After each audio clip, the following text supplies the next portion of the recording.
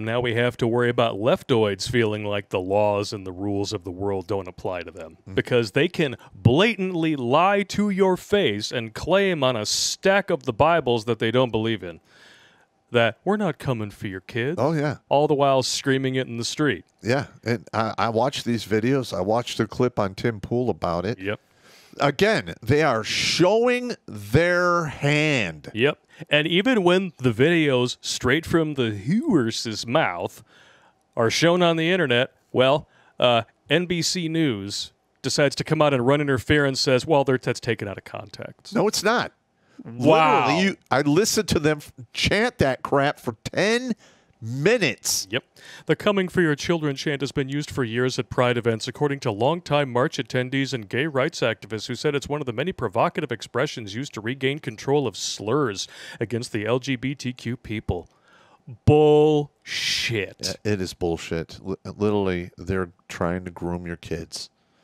And if I were you, I would take your kids out of public school. And of course, they got absolutely demolished by Twitter notes here, community notes.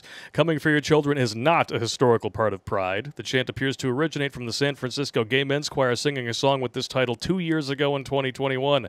This article is thus a misrepresentation of Pride's history. Suck it, and don't forget to swallow. I wonder what gays against grooming have to say about this. We should probably try to find a couple of those guys I would love to have one on of them on the show. I would love it. Yeah, gays against grooming. Yep. Yeah, like I said right here, it's not rocket science. They're just evil, and they want to diddle kids.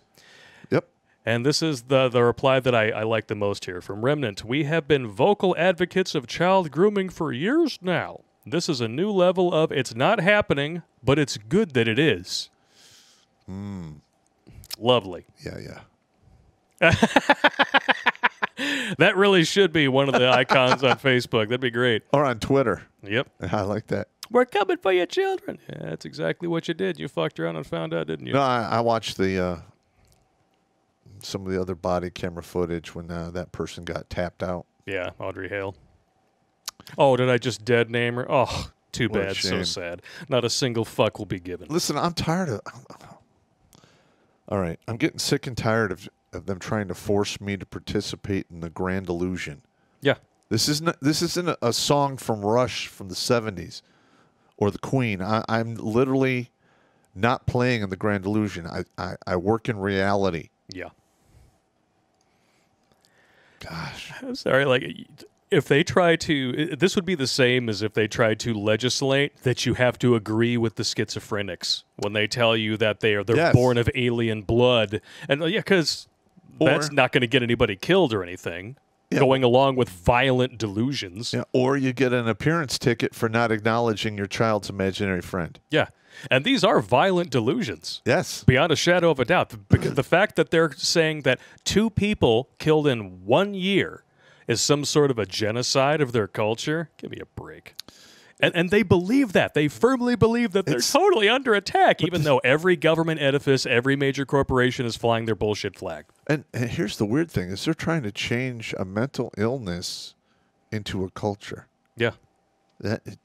Oh, good luck with that. That doesn't end well. No, good luck with that. We'll see how that works out. Yeah, sexual liberation destroys civilizations. We've seen that over and over and over again. Why the fuck we thought we could do better, I have no idea. It's arrogance, pride. It could never happen here. Yeah, we'll do it better. Do you have any idea how many emails Pop got during, like, the Civil War series of Lair videos? That could never happen here. Or the zombie apocalypse. It already did. Yeah. Or the zombie apocalypse ones. Yep. That could never happen. In fact, I'm going to probably do another zombie apocalypse. You know what? It needs to be on this shit. Yeah. Well, actually, it'll be this and yeah. Yeah. But remember, they're totally not coming for your kids. That butt is not attractive. Except for precisely when they are. 4 kids. Oh, God. Aged 5 to 10. Taken into care after being found at a drag party with a dead trans woman, in quotes, it's actually a dead man's body on the floor, and drugs and sex toys scattered throughout Hoarder home. fire officials found 4 kids jammed together in a cramped room surrounded by filth and a stench permeating the air. The children were reportedly being hidden in a back room by men dressed in women's clothing who were uncooperative and denied having children inside. Is this in England? No, this is in Boston. Oh my God! This is Elizabeth Warren's backyard. Yeah. Whew. So this person who's dead identified as a woman the same way she identified as being Native American. Yep. Sorry. It's quite repugnant here, but you know, totally, yeah. Drag queens are totally safe for children. They would never, ever do anything like this. Yeah, I mean, this is just evil. It is Straight up. This isn't somebody who was involved. This was a neighbor who discovered that this was going on. So they could have put a better picture over there. And look, well, I mean, they have no problem, you know, bringing in child protective services to take your kids away if you're a dude. Yep. All right, women do it all the time in divorce, and you know, to get a power play in the divorce court. Yeah. All right, where was child protective services when this shit was going on? Oh, that's right. They were probably trying to take children away from men who would rather be spending time with them than spending, I don't know, 70 hours a week working 3 jobs just to be called a deadbeat dad anyway, so mommy can get a check and go buy her weave and get her nails done. Yeah.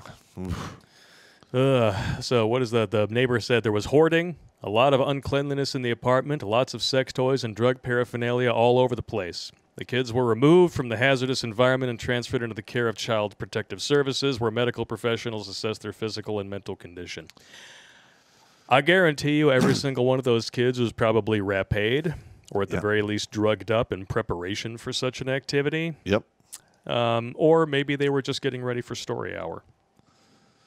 Who knows, right? Yeah, listen, this whole thing about them targeting children, they're doing it because they're very impressionable. Yep.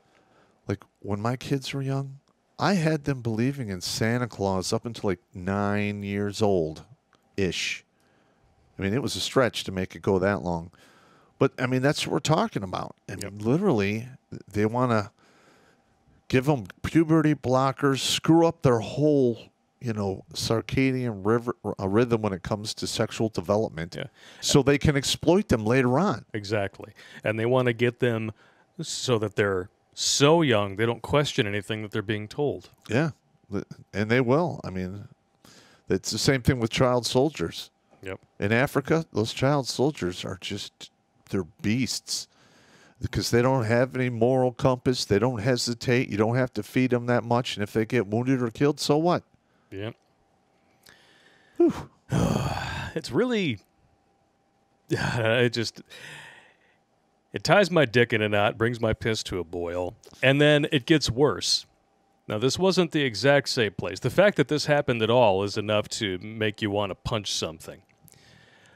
But up in Canada, you've got pride shit going on in the streets all month long. Fully naked people out in the streets exposing themselves to children. This is what happens when you call the police to report this in Canada. Wondering if I could ask a police officer a question? Sure, one moment. Thank you. Thank you for calling. Hi there. I was just looking to ask an officer a question, and then I got forwarded to you. Is there... I just want to make sure I'm not working outside of any laws or anything like that. If you want to be out in the street, you have to be fully clothed, and you can't be naked or anything like that, right? Well, I mean, there are naked people running around on the street. Okay, but is that against the law? That would be some mental health issues. Yeah. Remember he said that. Yeah. Oh, okay, I agree with you on that one. I'm having a hard time. Yesterday I seen a bunch of people naked in front of children and police officers, you know, seeing men with their penis out in front of kids, and I'm just wondering if that's acceptable. Was that part of the Pride, you mean? Was that on the weekend? Yeah, it was at the Pride Parade. Yeah, so that's always the issue then each year. Yeah. What's the issue with that? Sorry. Well, I mean, that happens every year. Oh, so like it's kind of like year. it's okay for when it's at the Pride Parade, but not in other situations, obviously. See, that's bullshit. Exactly. I would say so. Yeah. Okay. Well, thank you very much for your time. All right. And we wonder why they have gotten so brazen with going after children. Yeah. Yeah, it's literally going to take a bunch of parents just taking it to them. Yeah. Because historically speaking, if you can't get justice in the courts and the cops won't do the right thing, sooner or later people are going to rise up, and they will. Yep. And that's usually ultra bad. Yeah. And the ones who are actively going out and looking for a fight, despite never having actually been in one in their lives, when you actually find it, it's not going to go well for you. No. Just saying. You are on fuck around highway. And you're going to run in to find out. Yeah, find out is dead ahead, and it's a brick wall. Yeah. Oof. And I think your brakes are out. All I know is, there's two different standards for the laws in this country, and I'm sure it's the same elsewhere. Oh yeah, there's a 2-tier system everywhere. Yeah, I mean, it's like a multi-tier system here. Well, the thing is once that becomes relevant, or people notice it on the regular, they start losing respect for the rule of law, and it just goes south from there. When it's obvious there is no rule of law, depending on whether or not the agenda you're pushing is what the WEF wants. Yeah, that's sooner or later it's going to implode. It's not going to be fun. No, I'm not looking forward to it. I mean, you kind of have to train your brain to see stuff like that as entertaining if you're going to survive it in any way, shape, or form. Because you either got to bust out the popcorn or the shotgun, one way or another. Yeah, you got to laugh through that stuff, or it will break you. Jail. Watch Grunt Speak live every Tuesday and Thursday at 8 p.m. Eastern. And if you want to join Pop for Supporter Sundays, go to redonkulous.com/donate and make a monthly pledge. A link is in the Meat Gazer box.